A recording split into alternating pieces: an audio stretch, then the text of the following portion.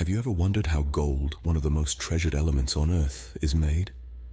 Our story begins in the furthest reaches of the cosmos, where the raw materials of our universe are forged in the heart of stars. Gold is not just any ordinary element. It's a cosmic marvel, born from the violent collisions of neutron stars.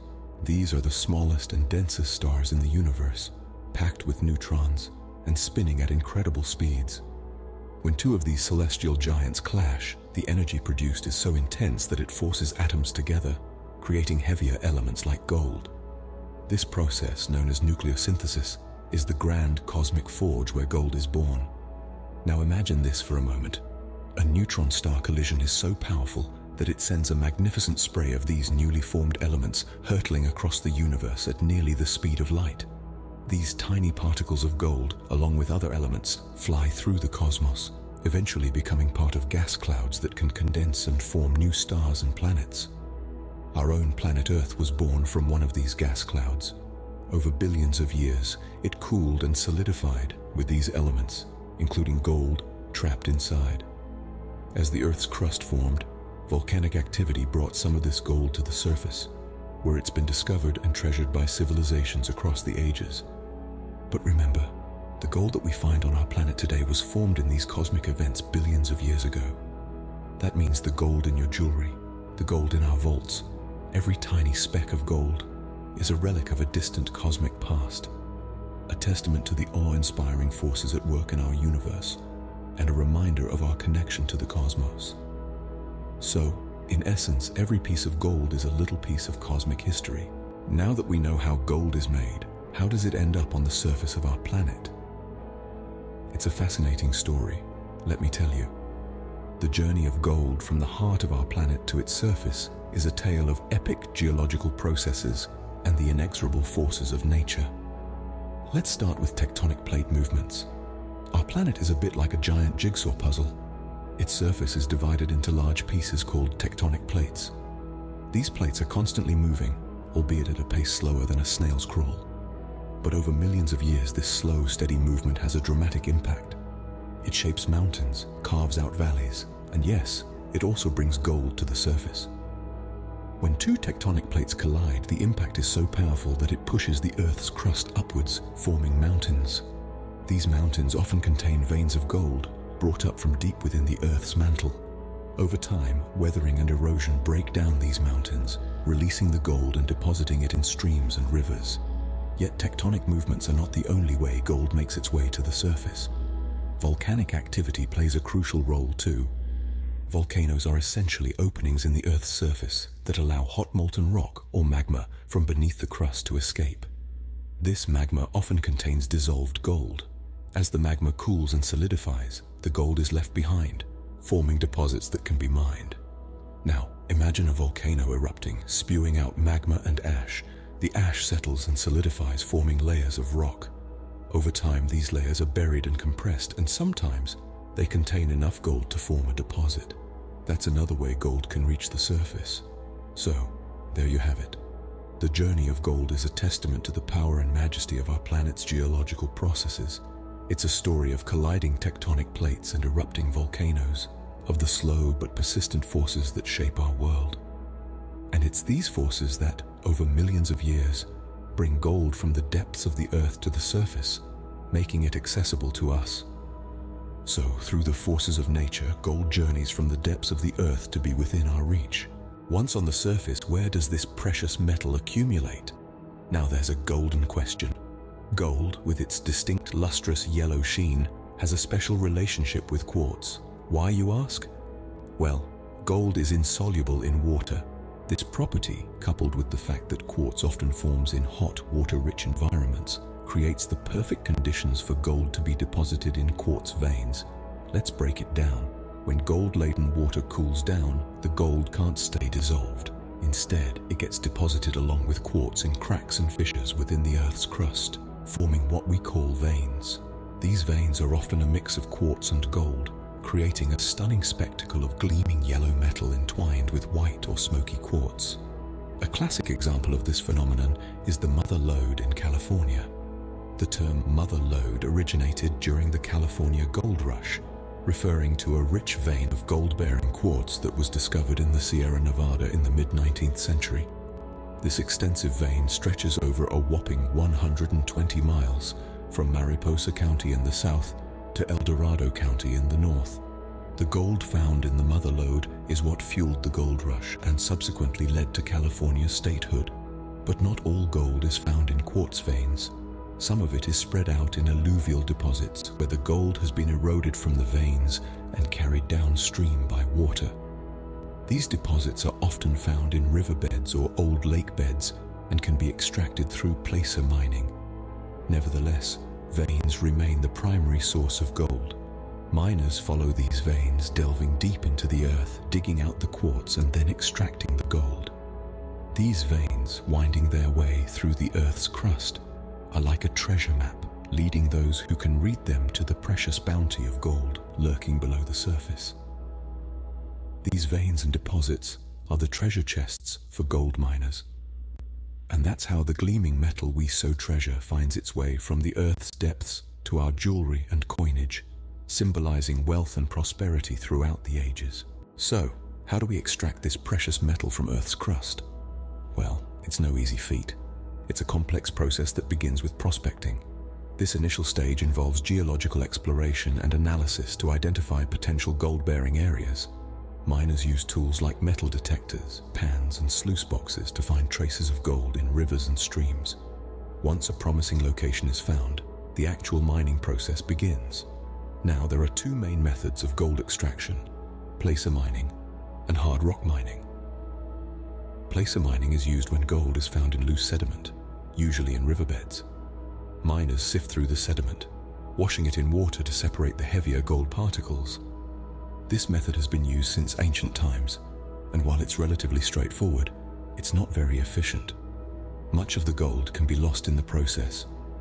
Hard rock mining, on the other hand, is used when gold is still locked away inside rocks deep underground. This method involves drilling and blasting rocks to extract the gold-bearing ore. The ore is then crushed into a fine powder and mixed with water to create a pulp. This pulp is then treated with chemicals that bind to the gold, separating it from the rock. But it doesn't end there. The gold still needs to be purified. This is usually done by smelting, where the gold is heated to its melting point and impurities are burned off, leaving behind pure gold.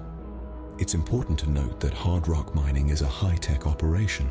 It requires a significant investment in machinery and technology, and it's also more dangerous than placer mining, but it's the most effective way to extract gold from the earth. While gold mining may seem like a relic of the past, it's a vital industry that continues to thrive today. It's a testament to our enduring fascination with this precious metal and our relentless pursuit to unearth its hidden treasures. Mining gold is a complex process that requires much effort and technology. And yet the allure of gold, its timeless appeal, drives us to delve deep into the earth, braving the challenges to bring this precious metal to light. But what is the cost of extracting this precious metal? As glittering as the rewards may be, the environmental impact of gold mining is not quite as appealing. The pursuit of this lustrous yellow metal often leaves a scar on our planet, a fact we must face as we delve into the depths of Earth for gold. Firstly, let's talk about deforestation. Mining operations, particularly open-pit mines, require vast areas of land to be cleared. This results in the destruction of habitats, leading to a significant loss of biodiversity. The rich tapestry of life that once thrived is replaced by barren landscapes, stripped of their former vitality. From the Amazon rainforest to the jungles of Borneo, the quest for gold has led to the decimation of precious ecosystems, pushing numerous species towards extinction. Next, we must consider the impact on our water sources. Gold mining often involves the use of harmful chemicals, such as cyanide and mercury. These toxic substances can leach into nearby water sources, contaminating them and making them unfit for consumption. This not only affects the local wildlife, but also communities living downstream who rely on these water sources for their daily needs. Moreover, the process of gold extraction generates a significant amount of waste. For every gram of gold produced, up to 20 tons of waste rock and soil known as tailings are created. These tailings can contain harmful substances that, if not managed carefully, can seep into the surrounding environment, causing further damage. And let's not forget about the air pollution. The dust and emissions from mining operations can affect air quality, contributing to respiratory problems among local communities and workers. So, while gold may shine brightly in our jewelry and our economies, the environmental impact of its extraction casts a long shadow. It's a stark reminder that every treasure comes with a price, and in this case, it's a price our planet pays. It's clear that the quest for gold has a significant impact on our planet.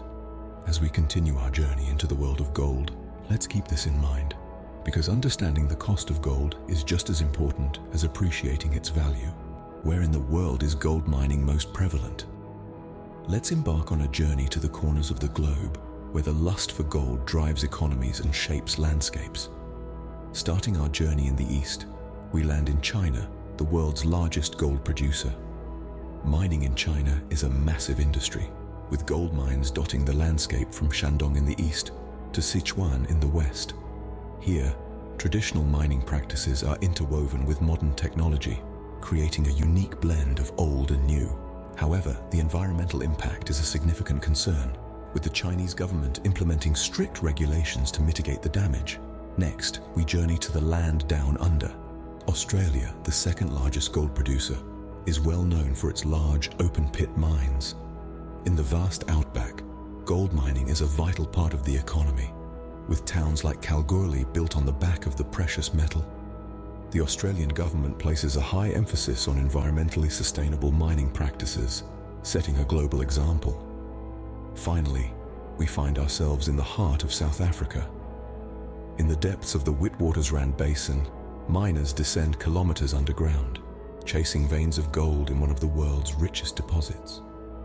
Despite the inherent dangers of deep-level mining, the industry thrives, driven by the country's insatiable demand for gold. Yet the environmental cost is significant, and the South African government faces the challenge of balancing economic needs with environmental preservation. From the soaring mountains of China to the expansive Australian outback and the deep mines of South Africa, the pursuit of gold is as diverse as the landscapes it molds. Whether it's the traditional miners of China, the open-pit miners of Australia, or the deep-level miners of South Africa, each contributes to the global tapestry of gold production. Yet, as we marvel at the global reach of gold mining, we must not forget the environmental impact. Each country faces its own set of challenges, and the balancing act between economic growth and environmental preservation is a delicate one. From east to west, the pursuit of gold is a global endeavor. What does the future hold for gold? This is a question that has intrigued many, from geologists to economists.